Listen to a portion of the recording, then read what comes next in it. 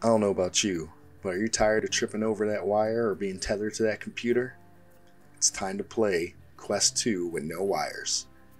If you haven't did this already, this will be a good guide to show you how to do it. If not, if you already do have it and are having problems, hopefully this video will help you optimize it and get the best out of it.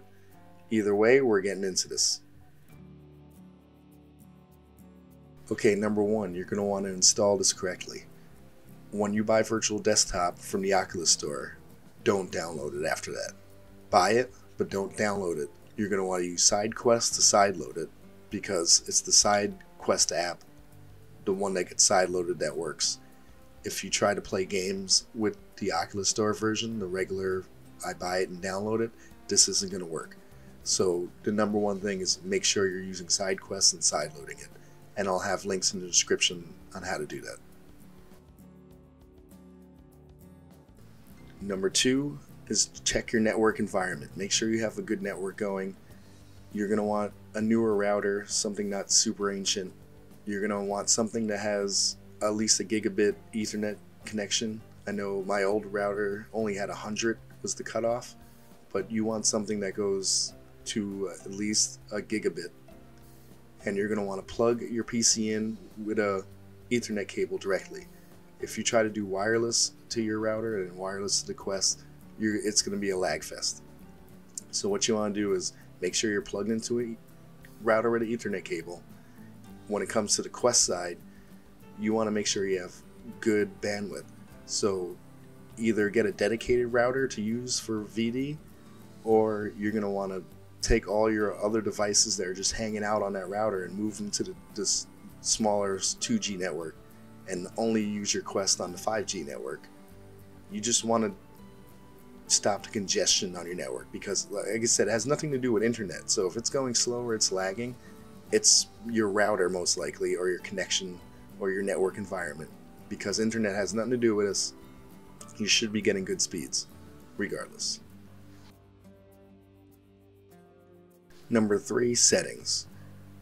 I'm going to show you what I have set up here, but again, this works for me, it might not work for you. One thing I usually do is just max out everything. Why not? Start everything at max, and then if it's not working well, start bringing it down a little.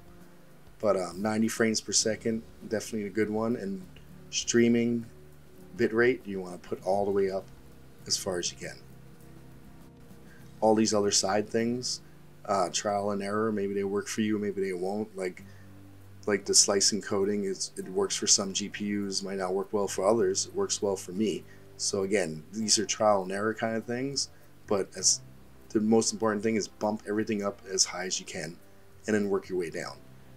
Another problem, if the game is too graphically intense, if your settings in the actual game are too high, then it's going to cause unnecessary lag, and you're going to think it's VD lagging out, but really it's a combination of your computer trying to actually play the game and then trying to stream it to you at the same time.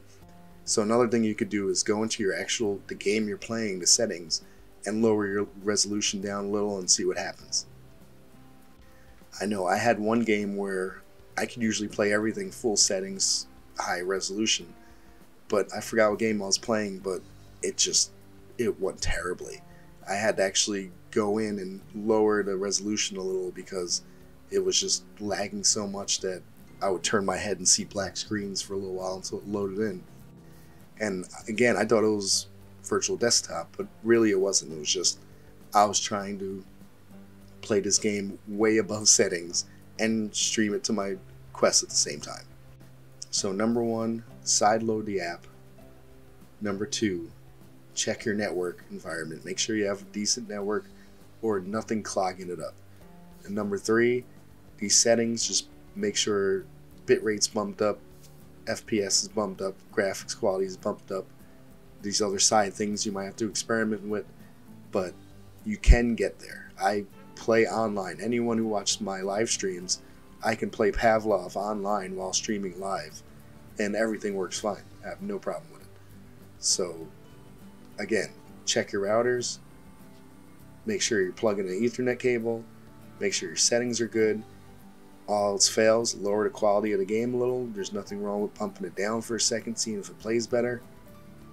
The way I do it is, like I said, I go big. I've set everything as high as I can, and then when it lags in turtle speeds, then I start bringing it down a little and fine-tuning it. But that's it. It's really that simple. Download the app, side app it, plug your shit into a router with a cable. Make sure you have not a lot of things on your router. Bump up your settings and give it a try. Alright YouTube, that's it for me. Hopefully this helped you get your virtual desktop up and running better or optimize it a little more, because I don't like being tethered to computers or wrapping myself in 6 feet of wire. So you definitely want to play with virtual desktop if you can. Hope this helped. If you have any questions or comments, leave them below. I'll get back to you. And thanks for watching. Peace.